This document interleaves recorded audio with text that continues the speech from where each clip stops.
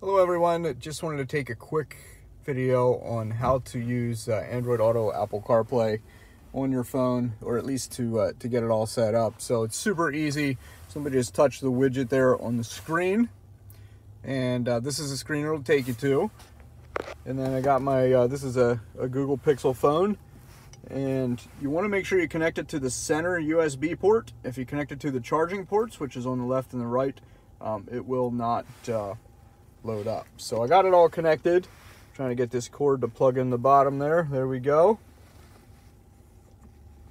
So you can see the screen change to reading USB. And this is a screen that pops up on your phone.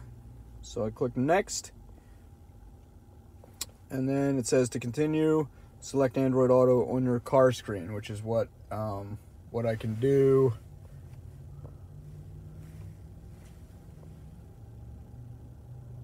It was there, it went away.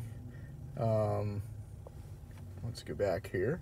There we go. So if you go back to the home screen, so right here, this is where I would allow permission to access Google Maps and all of that. And if I would do that, since this is my personal car, I'm not going to do it, but if I would do that, it brings your Google Maps right up on your phone, so you got built-in GPS right there on the